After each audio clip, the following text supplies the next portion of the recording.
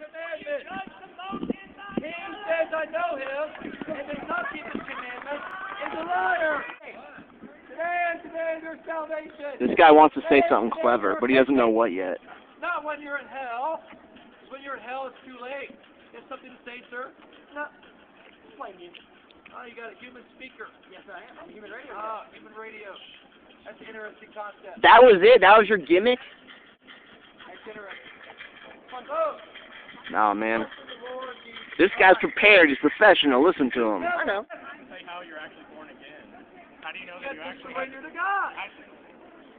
What if you're not telling the truth? What if you're sinning again? Dude, quit trying to steal the spotlight. Get out of here.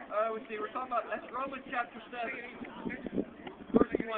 Okay, let me tell you about Romans. Romans is not a bunch Don't acknowledge him. It's long drawn out argument. Woo! Long drawn out argument. Dude, get this guy out of here.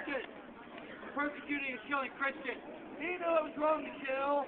He knew it was wrong. Can you get him out of here first? Shut up, Romans 8. Oh, fuck that. He's a fucking pap smear. He's ruining this guy's parade. Take it easy, okay? Ginger, you don't even have a soul. Just keep going. Isn't it?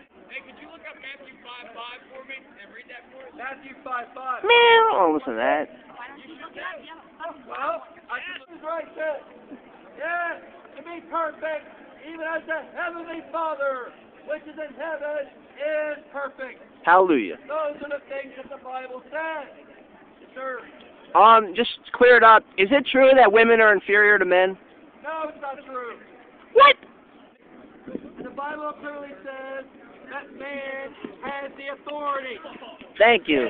They enjoy it. Well, look, I really fool him. Where are you two going?